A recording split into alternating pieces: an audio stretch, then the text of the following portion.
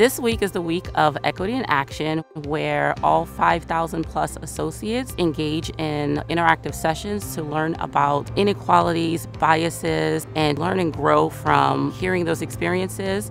This is an opportunity for us to really practice the values and the mindset that we want each and every day so that we can really tune in and show up at our best for the people that we serve in the community.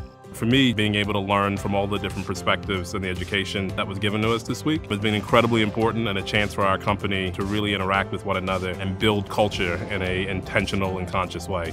Being a difference maker means pausing a little bit and putting yourself in someone else's shoes. Once you have that understanding and that empathy, putting that into action. My number one takeaway from the week of Equity in Action is that there is so much more to do. As long as we're taking one step forward, we're doing the right thing to impact our communities and the members that we serve. We could never accomplish our goals of serving the community in all the different ways we do it without volunteers like CareFirst, to reduce systemic barriers, to make a more equitable and inclusive city. And I think in turn, the volunteers take something with them. It's investing in their own community, and for those that might not be as familiar, broadens their horizons. Diversity, equity, and inclusion has to be at the center point of what we do, not off to the side as a separate endeavor, but really a core piece of our business to make sure that we are a part of this community and region, as well as that this community and its diversity are part of our culture.